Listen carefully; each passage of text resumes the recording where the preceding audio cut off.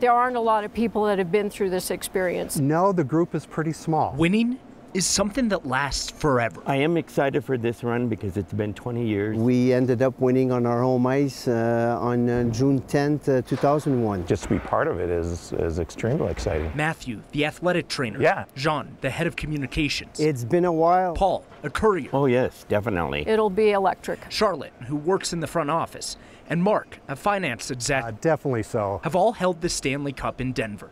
Twice. Both from 1996 and 2001. The lucky ones get a day with the cup. I kind of thought in my mind, wow, it would be cool to bring the Stanley Cup to a top of a 14er. Are we ready, guys? So I took it to the summit of Mount Albert. One of a kind kind of trip.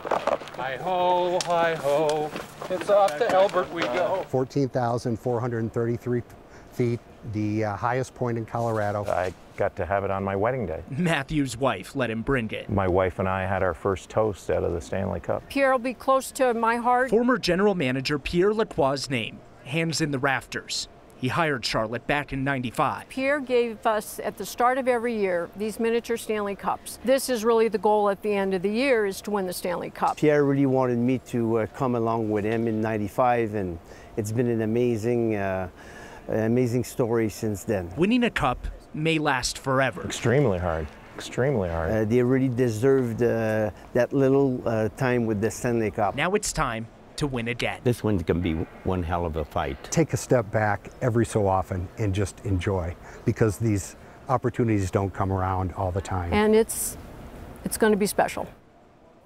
Charlotte Graham, who you just saw there, was one of 12 women in all of hockey history to have her name engraved on the Stanley Cup in 2001, back when the Avs won.